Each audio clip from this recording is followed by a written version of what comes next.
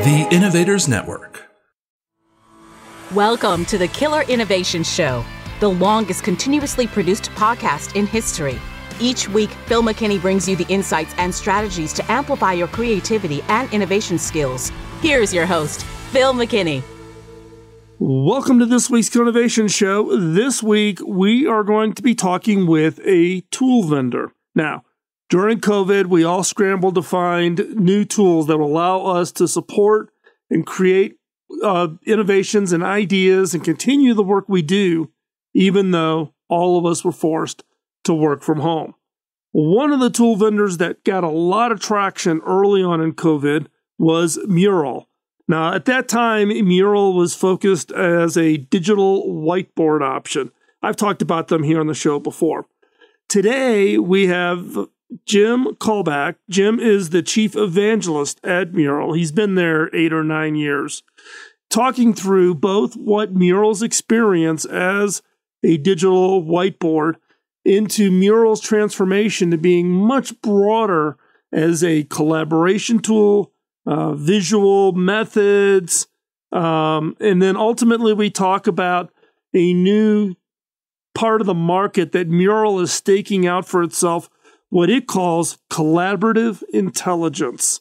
So that is the topic for this week's show. It's a great discussion between Jim and myself, catching up on a lot of the things going on at Mural. His thinking, he comes from a visual background as a UI, UX. He's published a number of books in that space with O'Reilly. But his role as Chief Evangelist is not just about Mural as a tool, but also about the latest thinking about how do you run hybrid collaboration types activities, brainstormings, ideation sessions, etc. So there's a lot packed into this discussion today. You definitely are going to want to make sure you stay through all the way to the end. But before we hop into this week's episode, got that favor to ask: follow, like, and share. Follow us on social media, like us, give us scores, give us ratings, wherever you get your podcast, and share. If there's other people within your organization or people you know, or you just want to share to help us spread the word onto your social media, greatly appreciated. Share this week's episode. And with that, let's hop in to this week's episode. This episode is sponsored by Zoom. With Zoom, you can streamline your communication, collaboration, and creativity all in one place.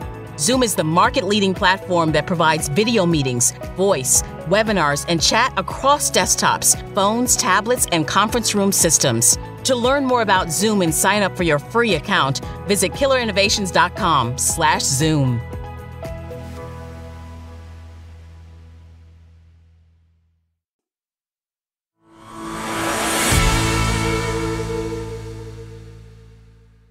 So, Jim, during COVID, the early stages of COVID, everybody was trying to figure out how to work remote.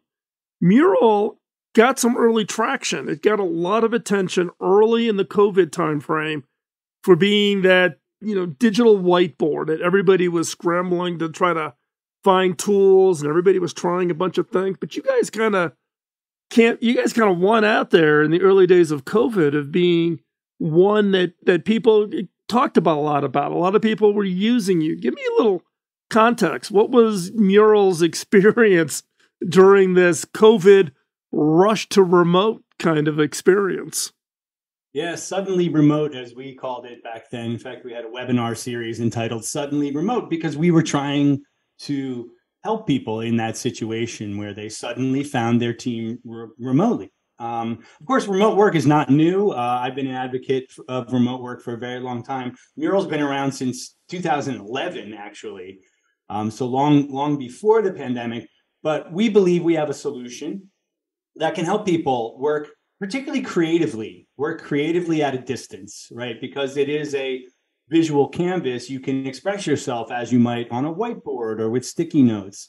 And having that ability even when your colleagues aren't right next to you, is really important. That's what we advocated before the pandemic. And when the pandemic hit, we kind of went from being a vitamin to a painkiller, right? So we believed we had a solution that could help people But it was also very, very good for our business. There's no secret there, right? That, things kind of really skyrocketed and took off.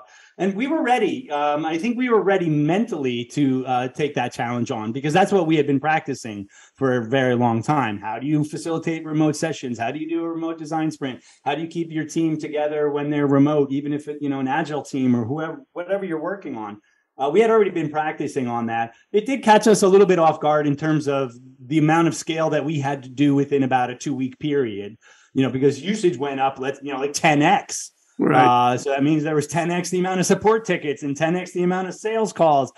So our smaller teams back then were struggling to really keep up with demand. But I think we adjusted very, very quickly and were able to not only keep up with the demand from our side, but to keep our customers going and new customers that we want as well, too, to get them to be creative, even if they weren't sitting in the same room. Yeah, but I mean, look, there's been this attempt at the digital whiteboards for years, long before COVID.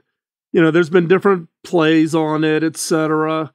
But what was it at that time? Because you guys got a disproportionate share, I would argue, of attention early in the COVID, right? But there's a lot of digital whiteboard applications out there. Why Mural?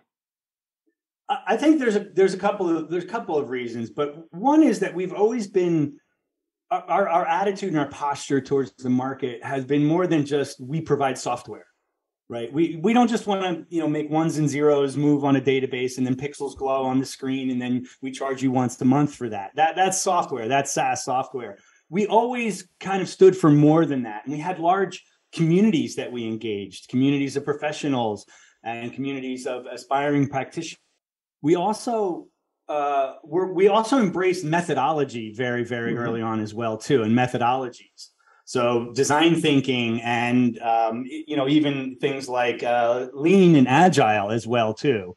So when the pandemic hit, there were other softboard solutions out there, but I think what Mural then brought to the table was a very deep and implicit understanding of what people were trying to get done and how to actually do that work. So we were a little bit closer to their work and collaboration, particularly through methods and methodologies.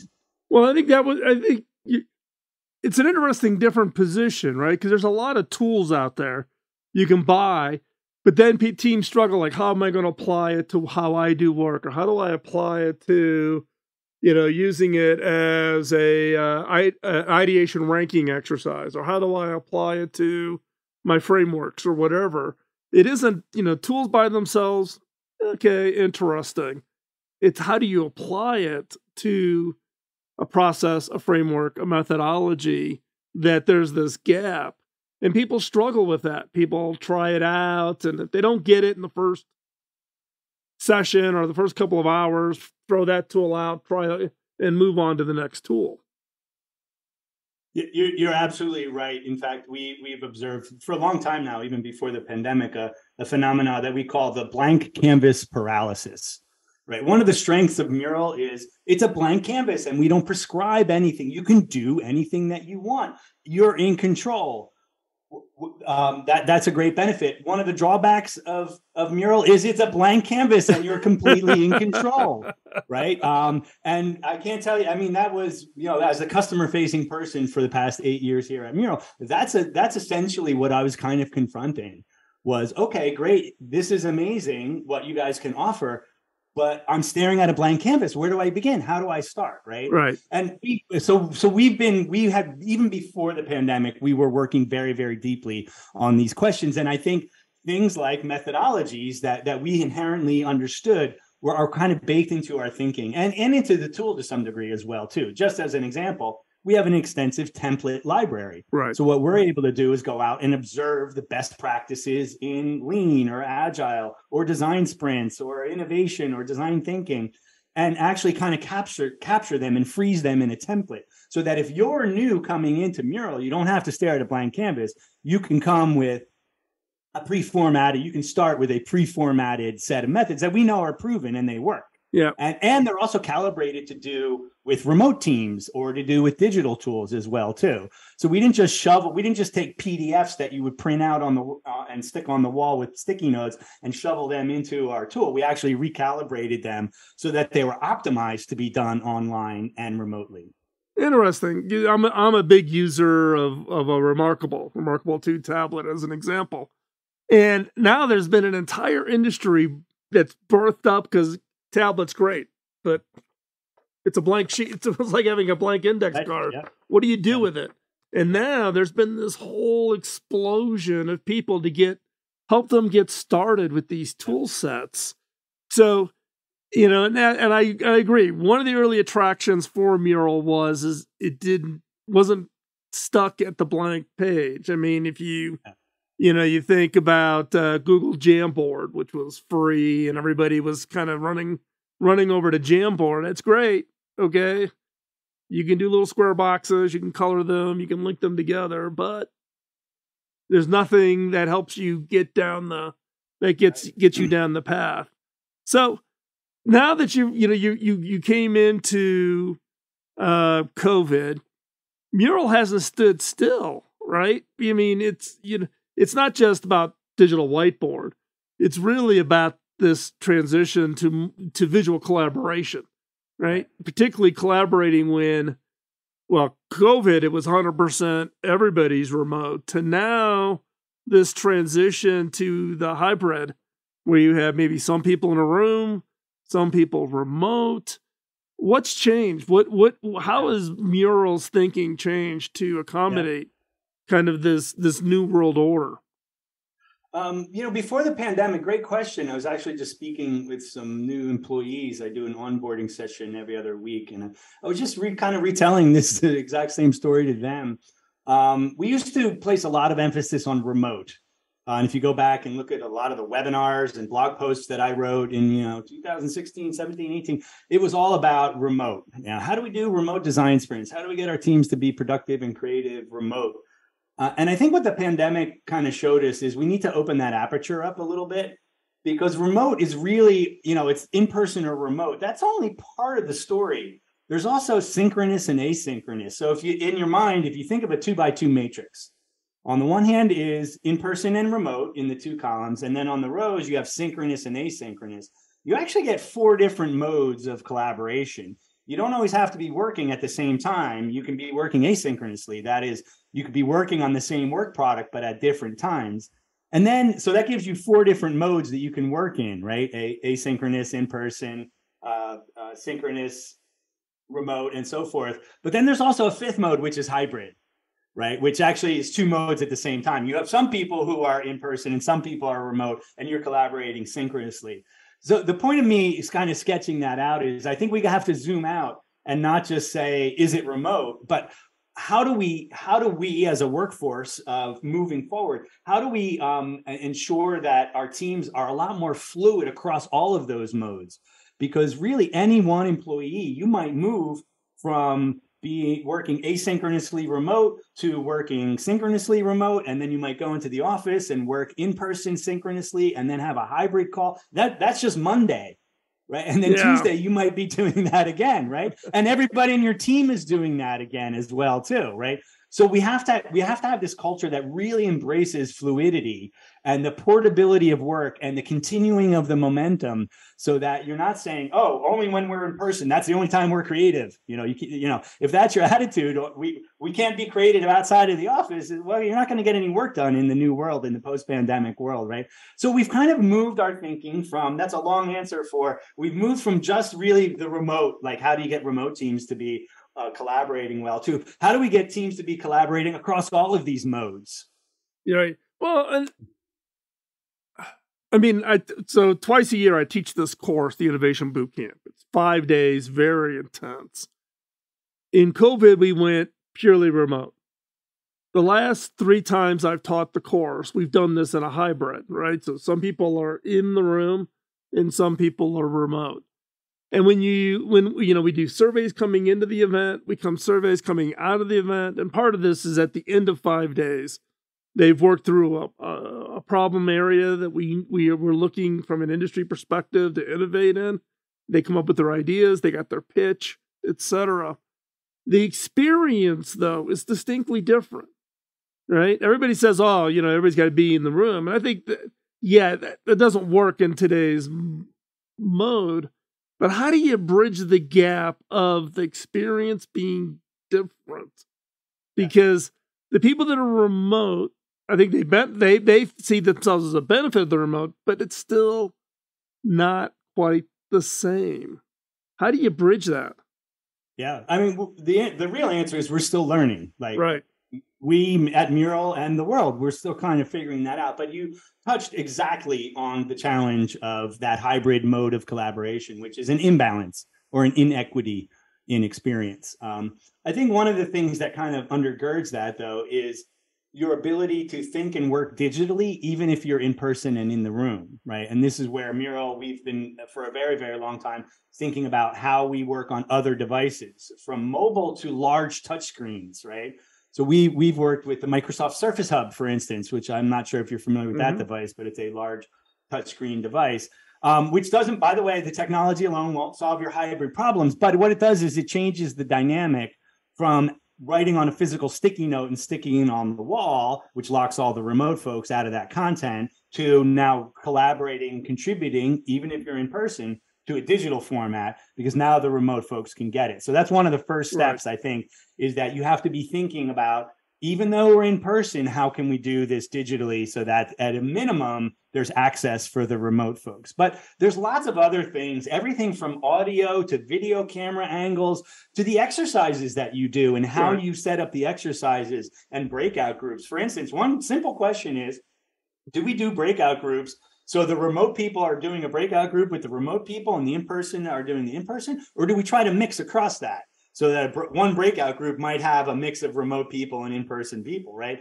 That's going to change the technology that you require people to have. That's going to change how you as a facilitator, what the logistics are, that the instructions that you give people are going to change as well, too. So are you saying there's perspectives on that? Is there one size that fits all? I mean, like an example of everybody's remote, you put breakouts. Everybody that's remote is in one breakout. Everybody that's in person is in a separate. You can do that, or do you mix? Have you seen or experienced? I've seen and done both. One of the questions, though, is how many people are there? Because sometimes you have 5 people in the room and 50 people on the call. That's not a breakout group. Now I got to think about breaking them up as well too, or vice versa. I've seen that happen as well too, and also then.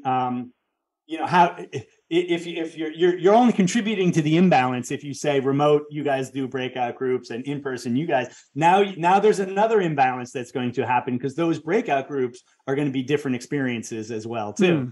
So I don't think there is a one size fits all. It depends on what you're trying to do. It depends on the size of the group. It depends on what technology people have. Very often, the folks who are in person don't have a laptop to be able to do a breakout session with the remote folks. By the way, audio is going to be very, very challenging if you try to mix those. So if you say that some of the in-person people have to collaborate with the remote people, you can't all be in the same room together, because the audio from a conference call, the breakout conference call, is going to collide with itself, right? So now you have to separate audio. You got to think about audio and separate those teams, the in-person teams.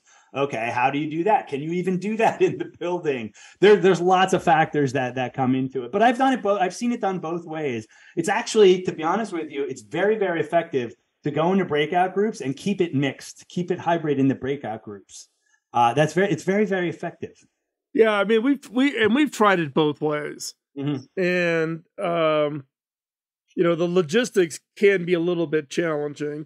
We tend to be 12 people in the room, 4 people remote. So it's 16 as we limit it.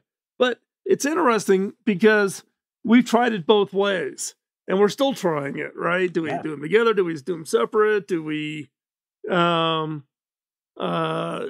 have coaches for each of the teams, each of the 4-person teams. So now the coach is the coach virtual with the virtual, and we tried it all, but it's still a challenge. I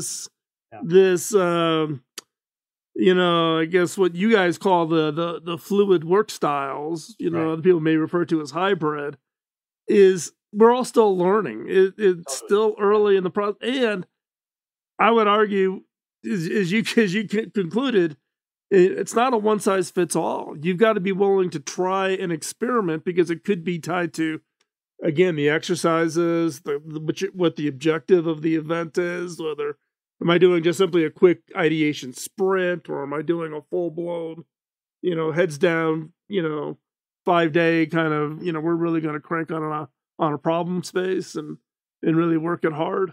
It's different, right? If you're doing a sprint, a couple of hours, that's one you can do.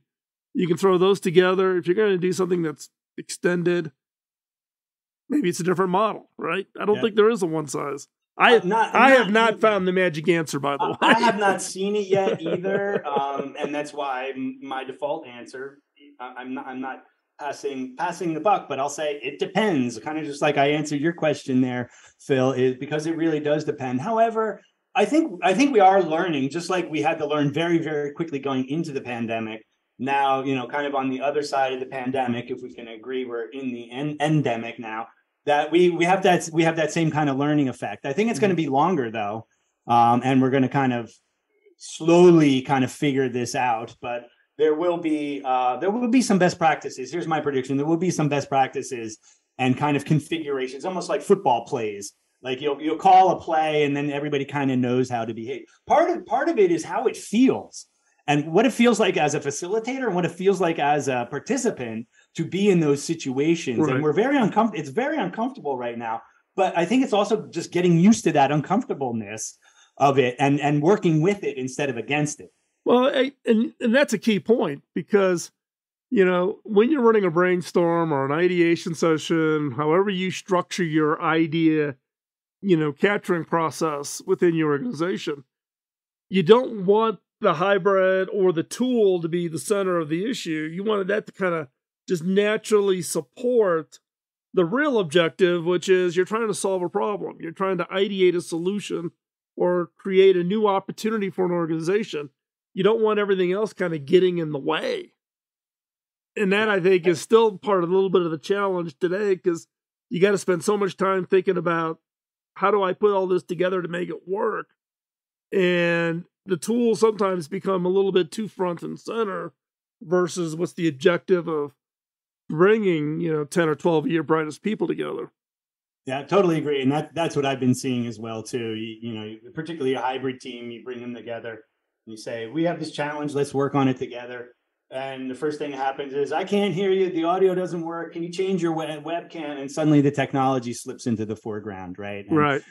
That interaction, which is mediated through the technology, then is now a conversation about webcams and audios and whiteboards, and not about the topic at hand. I think that's a little bit of a growing pain. We're in a transitional phase right now, Phil. I think is what I'm saying. And Mural, we're dedicated to learning. With everybody else. Obviously, we see a lot and we push the limits, and we're doing a lot of our own experiments. And there are some words of advice that we can give, but I think as a whole, we all have to figure this out and figure it out together. What it's going to take is an experimental mindset. People have to be open.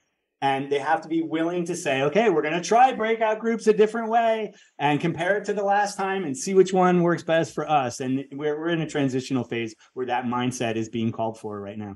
Yeah, and that is key. You've got to be willing to try.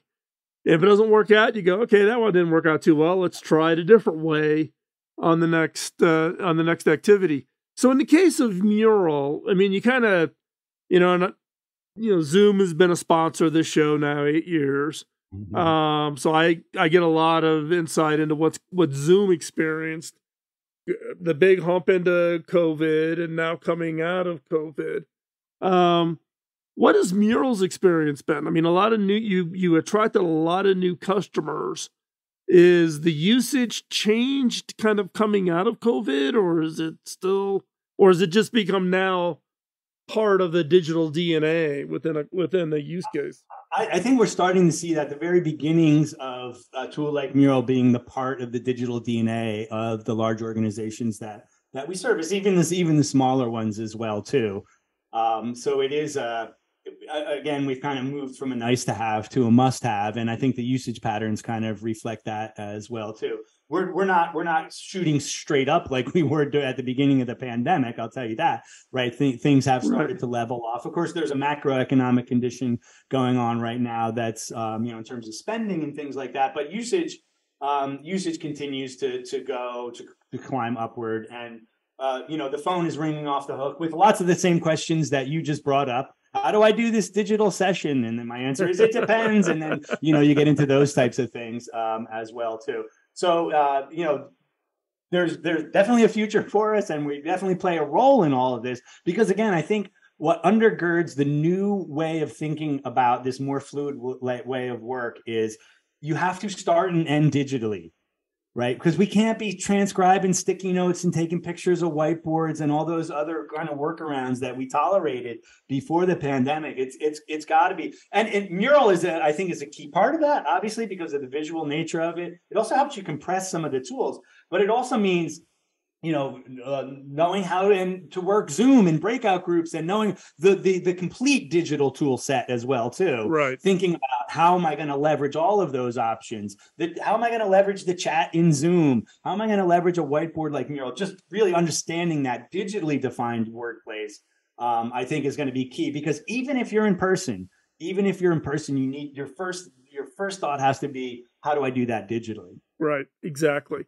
Now, where is Mural going? I mean, you were there before the pandemic. You saw this explosive growth. You've been moving the tool forward. Where is Mural going? Where do you think collaboration, not just whiteboard, but true collaboration, where is that going, and what's Mural's role going to be in that? Right. As I kind of mentioned, the answer to your first question earlier, we were always kind of more than just, digital SaaS-based product. We were more than just software. That we cared about methodology, and we cared about the jobs that our customers were trying to get done in terms of facilitation, or what their goals were. Why were they coming together in a tool like Mural in the first place? And in March of this year, we actually announced our aspirations to occupy a larger category that we call collaborative intelligence. And you can find out on our website, if you go out to the website, mural.co. We have a document that's kind of a manifesto and what our beliefs are behind that. But it really does go beyond just being a software provider. And one of the first pillars in this journey, this vision that we have towards collaborative intelligence, was the acquisition of a company called LUMA, L-U-M-A. And LUMA has a set of human-centered design methods that they can enable and scale across organizations. So they also have the training and the rollout mechanism as well too. Large organizations like Autodesk and companies like that, Accenture, where they've been playing for a very long time, to be able to teach methods across an organization as well too. So we acquired LUMA. So now you have the space where collaboration happens, the digital workspace in Mural, and also the how. What are the methods that you're going to apply that you're going to use in that team collaboration? Now we have that as part of our bigger company, and we're working towards some other pillars in this collaborative intelligence system that we envision as a solution. We're going to build out more and more as well too. But the short answer is we're really about teams and collaboration, because if you think about the challenge that companies have around innovation, right? Companies want to innovate. They want to be, they want to stay relevant. You can try to make a process out of innovation, or you could chalk it up to luck and all these other things. But when it gets down right to it, it's your teams, right? If your teams are not creative and functioning well, you're not going to come up with innovative ideas. If your teams are dysfunctional and everybody dread going to work, you are not going to innovate. Right. So our focus is on teams and team collaboration, and we envision a broader system to make that work.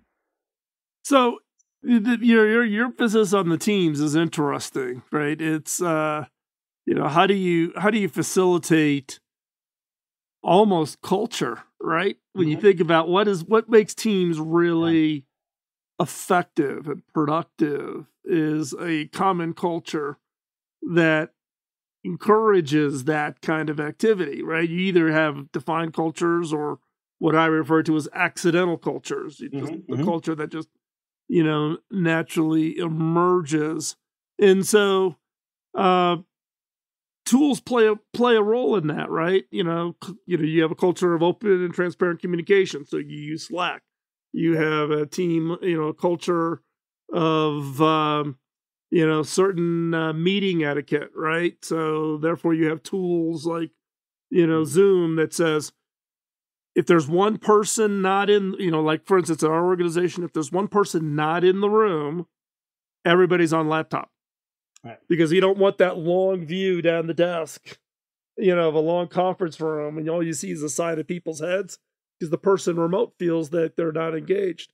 So we have everybody bring their laptop into the conference room, so it's a straight on camera shot of everybody. If there's one person remote, everybody is on their laptop because you want to make people feel like they're part of the conversation. So if you say you're open to collaboration and communications and everybody gets to participate, don't have a back bench where the remote people are stuffed onto the back bench.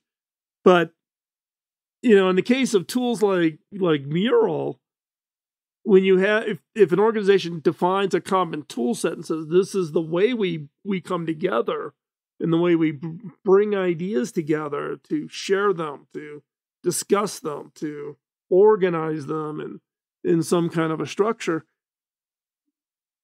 I think organizations underthink the role that tools have in both supporting and enabling the culture in things like innovation. Yeah, I agree. I think there's a duality there, right? The tool itself isn't going to change the culture, but introducing a new tool can enable new things to happen that would push the culture in a different direction. Yes. For instance, Mural, and I've seen this for a long time now, even before the pandemic, Mural is an open cloud-based platform. You can access it right in your browser, and multiple people can contribute on a canvas at the same time, kind of like a Google Doc. You're in there collaborating together, right? It's live. There's no, you don't save it as a document, right? On your desktop, and everything is updated automatically, right? So it's added to the cloud, to the canvas, and it's updated right in the cloud. We had some early customers that say, no, we want a version on it. We want to be able to lock this down, right? Because their previous model of collaborating on a document together was creating a PowerPoint document and naming it something, and then underscore final dot v2 underscore final, right? And they were used to kind of locking down collaboration in that way. And then when they came to Mural, they're like, oh, wait a minute, I can't lock it down, and anybody can come in here and change my content at any point in time. We have to rethink what we're thinking about when we talk about, and that changed the culture. That changed the culture of their attitude towards contribution and contributing to a common cause, right? So Mural can have that effect, but now what you need, the other side of that though, is, you're talking about culture, is what are the habits and the rituals and the rules of engagement and the etiquettes that go along with that new behavior as well too, right? So Mural required, and so does Slack and other tools like Zoom. Everybody kind of figured out the rules of engagement around muting and unmuting. Right. The thing about it, Phil, before the pandemic, a lot of people didn't know how to mute and unmute on Zoom. And now you can kind of do it, everybody knows how to mute and unmute. So that was a kind of a behavior that got habitualized, and people kind of learned that. And we're thinking about all of these new tools and possibilities that are out there. What needs to come along with that are rituals and habits and behaviors and rules of engagement that you then need to develop. But you don't have to leave that to chance. You don't have to leave that to chance. That can be intentional, right? That you can bring in a point of etiquette, or you can bring in a ritual or a method. You can bring that into your team very, very intentionally. And that's what we believe. When we talk about improving team collaboration, it's really about making team collaboration intentional, and not just getting together on a Zoom call or getting together in the office and somebody starts talking and you hope you get to your outcomes. Is being much more intentional about how that's going to happen. Everything from what are the goals we're trying to do together to what are the rules and engagement and etiquette that we're going to apply here. You can be intentional about all of that. Yep. And that's really what we're concerned about with collaborative intelligence, is the intentionality of collaboration. Well, it's interesting. You're talking about the locking down and the final V1 and final V2, right? It gets back to organizations will say, oh, we're going to create a living document, but then we lock it down. versus collaboration is not static. It's not cast at a point in time. Collaboration is a continuum. You know, what you did an hour ago is different than what you're doing now, and it's going to be different than you do an hour in the future, right? And how do you maintain that fluidity, but be intentional, as you said? And how do you create those kinds of environments to make those? Can be it's very unique to every organization. Yep. And every organization, and every person too, I would say. It starts from within. There's a new mindset and a new, what's my initial instinct? Is it to finalize and put a version name on a file of a document, or is it to keep it as an open and living artifact? And just one quick example of that. I have a customer of ours. He's fairly high level, like a design strategist, let's say, and he'll work. Typically, what we used to do is work backstage. You'd work out all the messy details of brainstorming and a design strategy, and then whatever you come up with goes into a PowerPoint presentation so you can present it to your stakeholders for a decision. And then you go backstage and you get messy, and then you bring it to the front stage again. He decided to just do that all in one mural canvas. So his backstage, he would clean things up in a kind of a front stage, but his backstage was right to the left. If you just scrolled over, you would see his messy backstage. And then he got feedback from his stakeholders on the little bit that was presentable. You just share a screen and show the mural there. And then he'd take that feedback and go backstage again and then just do that. So basically his undulation between front stage and backstage, he just did it all in one live cloud-based thing, right? And didn't move in and out of PowerPoint and other things, which actually reduced his tool set, right? Because now he can kind of go out the gate and all that fluidity that we talked about, he can come right out of the gate and just be in one tool now. Well, and I think that's, it's an interesting model of how the human brain works, right? You don't park your brain and back up a version of it and stick it someplace and then load a new one, right? You got everything rattling around in your head, and you're taking all these inputs and you're applying them as you see fit. So very, very, very interesting. So, hey, as we wrap up, Jim, today's episode, if people want to find out more about Mural, where's the best place for them to go get some information? Yeah, mural.co, not .com, it's mural.co. We do have free trials, but there's a lot of resources there in terms of webinars and events and things that we have. And I would check out our blog as well, too, because a lot of the more practical things can kind of ooze out of our blog, and some tools and things that you can download. We also have a template section, both in the product and on the web site as well, too. And I would urge people to, if you're going to explore one thing on the website, go check out the template section, because you can start to then see the breadth of use cases that you can use with Mural, because it just goes on and on and on. We've seen everything from HR teams to exec teams, chief of staff using Mural to plan out an org chart. Obviously, agile and lean teams, creative teams of any kind.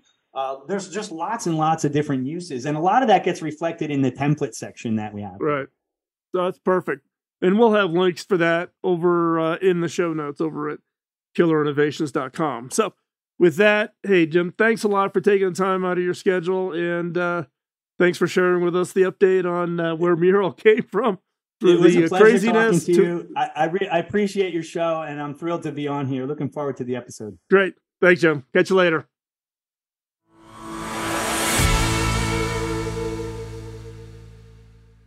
So, what is your thoughts around tools? What tools are you using? What tools have you found really interesting and effective in your creative innovation efforts? Love to hear that. Post them in the comments or just drop me a note over at phil@killerinnovations.com. Now, in the case of Mural, if you hop on over to mural.co, they're offering free trials. You can test it out, see what you think about it. Mural has become a quite popular tool, particularly with larger organizations, albeit those tools work perfectly fine in the medium and small business space also. And don't think of them, don't have them stuck in your mind that it's just yet another digital whiteboard. Hopefully listening to Jim share what their talks, what their vision, where they're heading. Can be kind of interesting to see how they build out this concept of collaborative intelligence. It would be a follow-up story at some point in the future. But again, hopefully you got a lot out of this today, not just about Mural, but also about how to think about collaboration and hybrid events and hybrid work environments and team, innovation culture, all the things we covered. So hopefully you found that interesting and effective. So with that, I want to thank you for taking time out of your busy schedule. Do greatly appreciate it. Time is your most valuable asset, and you have chosen to spend that time with me, and I do greatly appreciate that.